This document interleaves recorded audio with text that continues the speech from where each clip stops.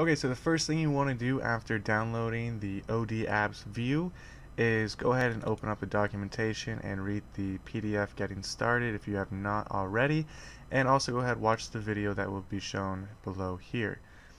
So continuing on, we'll want to open up the main files and extract the OD apps view. So you can go ahead and do extract here, and then we'll get it right here within the folder.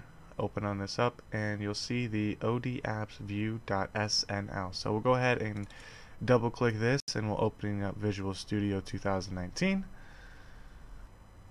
And here we have Visual Studio 2019.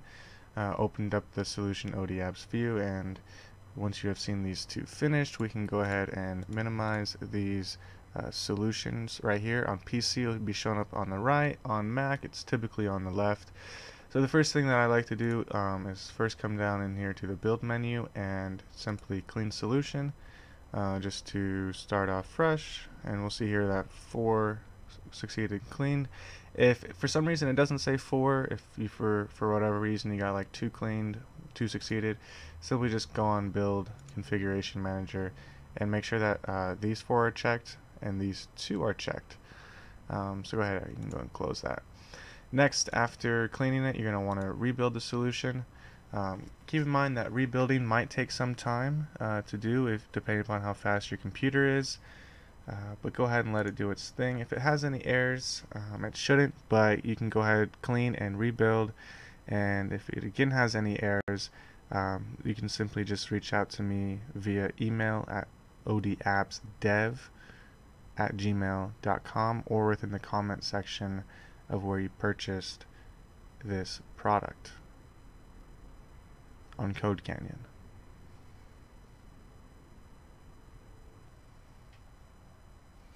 Perfect. So as you can see, all 4 have built successfully.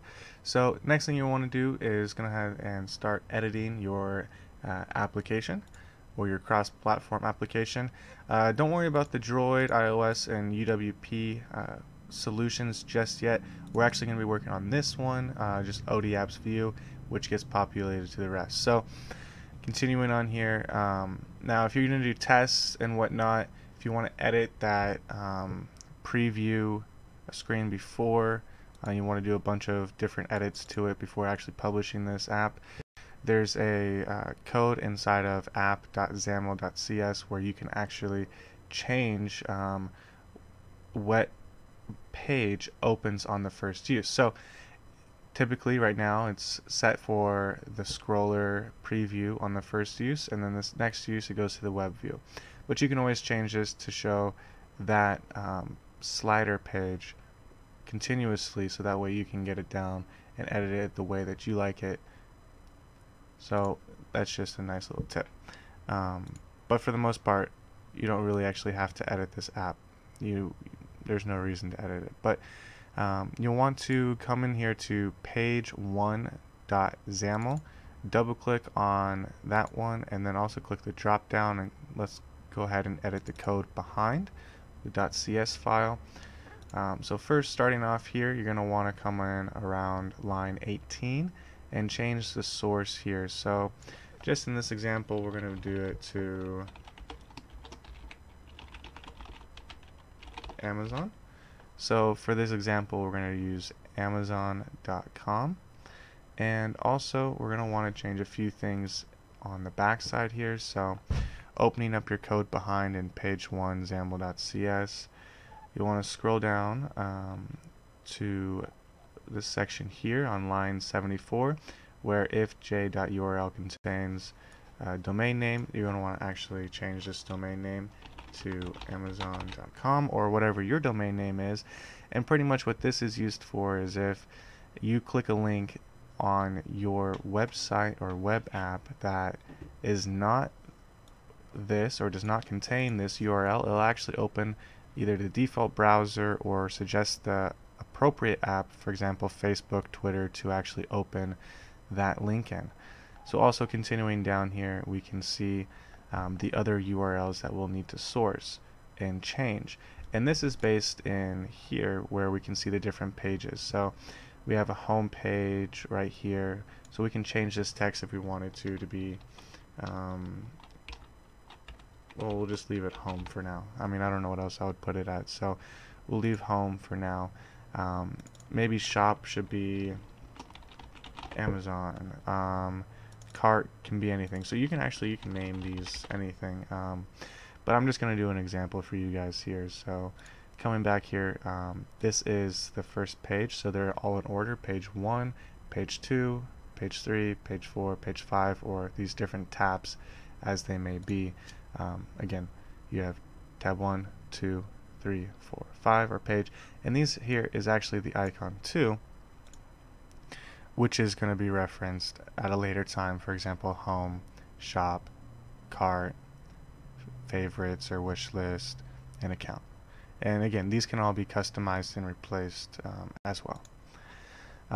So we'll leave those just like that, and here we'll do https amazon.com, and we'll just add a few other links here too. So Amazon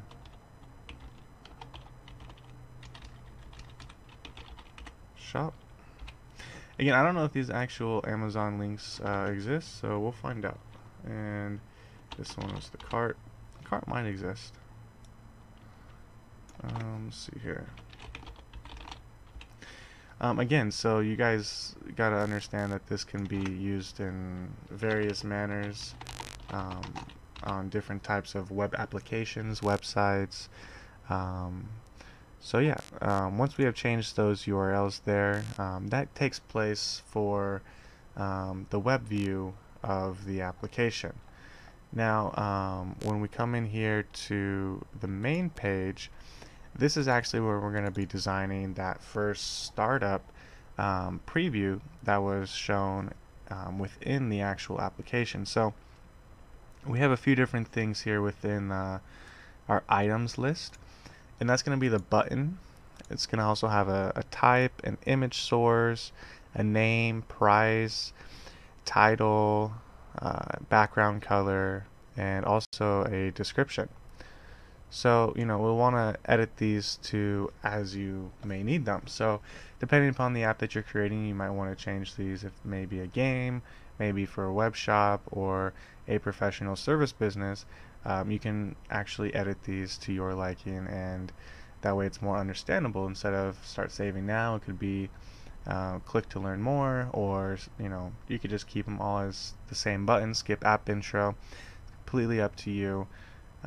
As well as changing these image sources here. Again, for UWP, so UWP stands for Universal Windows Application, and when you want to go ahead and reference an image here, you'll just place them kind of like they are here, just directly within the source here. You'll just click and drag and drop them in here. Try and reference the names appropriately, that way you don't have any errors within your build. And if you need to replace it, for example, if you're dropping in page1.png, just go ahead and replace that image, no problem. I recommend you guys creating higher sized images, as they're downsized and they'll look much better and actually have a overall look and feel to your application. So you can go ahead and drag and drop these images here. You can also find them within the File Explorer by going UWP, and you'll find them all right here, and you can see the different asset sizes and what you might want to create your apps or your images for, and then simply replacing them from this Solution Explorer, because if you do it from here from the File Explorer, you might not actually see them come up within your app. For some reason, it's a little wonky with Visual Studio 2019, but needless to say, it still works just the same. Again, with iOS, you'll have it in your resources folder, so that's from ODAppsView.iOS. Down here, resources, and there you have your asset images that you can also replace. An interesting note is if you are using or if you have any animation files that you want to also incorporate within this application. It's super easy to use. It comes pre-installed with Lottie, so if you are able to access lottiefiles.com, you'll actually be able to get a whole wide range of free animations that you can include within your application. For example, if you want to change the loading screen, you can just replace Lottie or loading Lottie JSON with your loading image, and it'll actually use that animation. Likewise, if you want to use it within those carousel items, you can also go ahead and programmatically include those JSON files as well as including using Lottie there. But keeping it straight towards the resources here, this is where you would include any of those JSON, Lottie files, or PNGs and JPEGs that you might have. Android, when you come into odapps.view.droid, you'll go ahead and do the resources, and that's where you have the different drawables and mini maps. So here is where the app icons are, so you'll want to change these for the icons, and all of these ones have your primary images across the application and their respectable definition size. Drawable is where one image size is placed for these different images on the tabs. And that pretty much covers those images and files for these different devices. And now this is all cross-platform, so you can build on Droid, Android, iOS, and Windows. You can also add more different platforms, for example, Ubuntu, Xbox, Windows Phone, Apple Watch, a bunch of different platforms you can actually start and incorporating this template for if you have the time to kind of edit and make it work for that template. But to test it out, depending upon what platform you want to use it for, since we have done a rebuild, I'm going to show you a universal Windows. So I've loaded this application before, so it does have the history of me loading it previously. So I'll also show a example on my phone doing the preview walkthrough of showing the start now, skip intro, bestsellers as well as this here too. But running on Windows, so you just simply click local machine.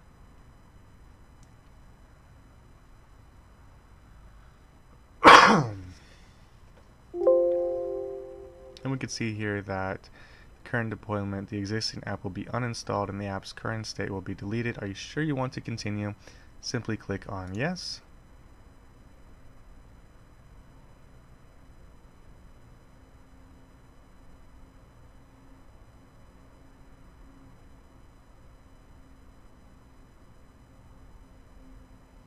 Alright, and perfect. So at first it was Fashion Nova and now it's Amazon. If we click on a link here, we'll see here that it looks like we took back to Amazon.com. It doesn't look like they have shop.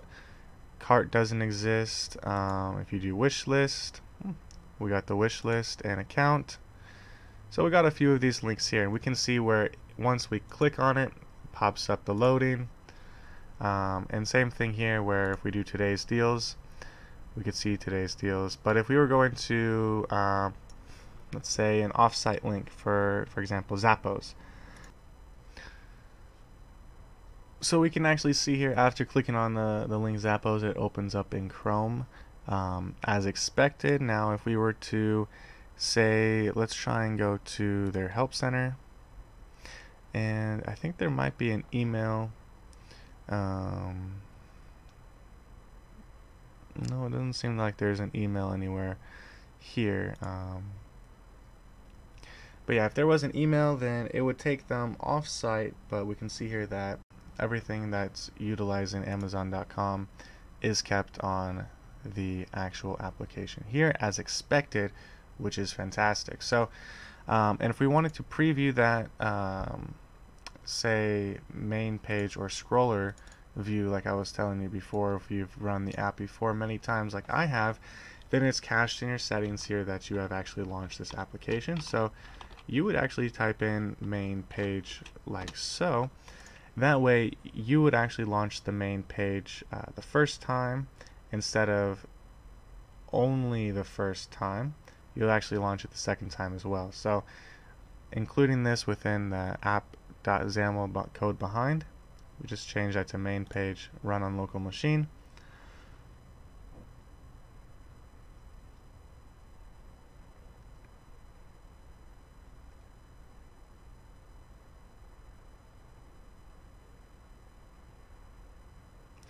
And now we can see here the app slider within um, Windows. So to move, it's scroll up or down, and on phones you simply swipe it, and it works good here like this. You know, you can go full screen. Works the same either way, just as you would expect on any generic Windows application. This looks like the best, but you know, this also doesn't look too bad either. You can see orange, awesome. And you can actually change these, and then so these buttons could all be unique for when you want a user to actually access your application, and that's when they would go in here and it would load up the page as normal. And yeah, so that's pretty much it. We want to come back in here and change this to page 1 though, so that way when you actually go ahead and release this application, first it'll launch the slider view on its first use, and then on its next use it'll launch actual page 1, so that way it doesn't have to keep going back through the walkthrough. Simply save all, and now we're ready to, let's go ahead and test this on the Android devices. So we'll select Android and change this to release.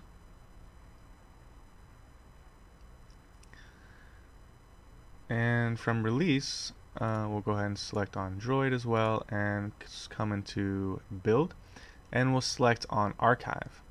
Now you'll want to select on archive, and it'll start to archive your solution right here. And once your solution is done archiving, you'll be able to sign it. Now I recommend just creating a simple signing key, that way you can sign these applications. And what I do is I actually put them straight onto my device, that way I can test them instantly without having to use the emulator.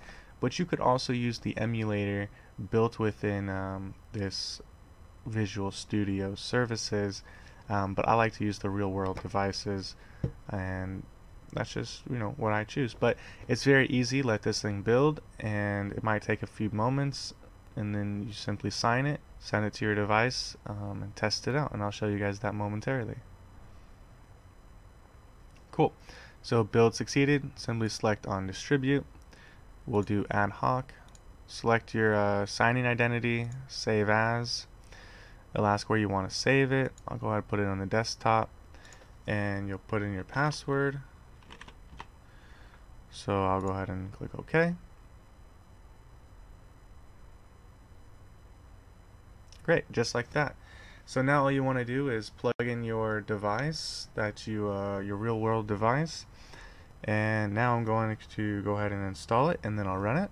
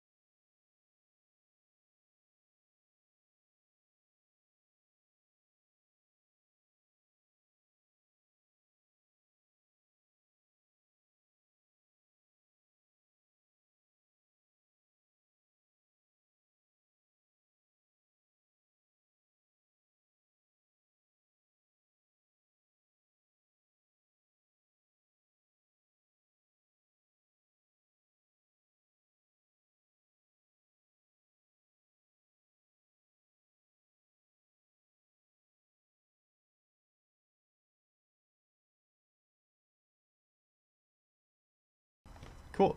So that's exactly how it works on Android. It's super easy to use. We saw the first Splash script walkthrough and then the actual application loaded. Very easy, very simple, very straightforward. Now, you could do the same thing for iOS. We see here I'm on Windows though, so I can't do it for iOS. If you want to rename your project, simply right-click the solution and click on Properties. You can leave the assembly name the same and the default space name the same, but select on Assembly Information. Go ahead and change the title here from OD Apps View to whatever you'd like it to be. Same thing with the product, and select on OK. Also, to select your package manifest information, change the display name there. The description, leave this the same. You can go to Visual Assets, and if you have a 400 by 400 image, the one that's like here, the app icon, you simply click these three menus here and you'll be able to select your image, and you can generate a visual asset for all of your universal Windows projects. So on any Windows device, platform, or computer that you're running this application, all those icons could be generated with this visual asset generator, and it does all of these here. So we can close out of that, close out of here, close out of these sources there. And the next thing here, so for iOS, if we come in here to Properties from right-clicking the menu, we'll see a few different things on Application. We can change the, not the assembly name, but let's see, here,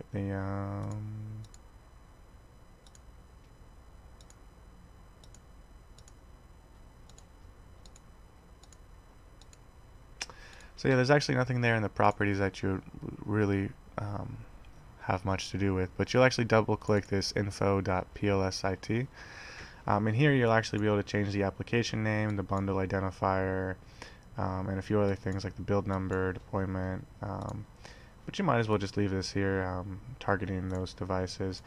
Same thing, visual assets, so launch images. Now this is where you'll want to go to your assets catalog and assets, and same thing with the app icon. We can see here, if we double click the assets, we see here the app icon assets. Here you can go ahead and replace all of these app icon assets with your own. We have launch images, same thing. Now the app is set to launch in portrait mode. By default, you can change that to landscape and force one or the other.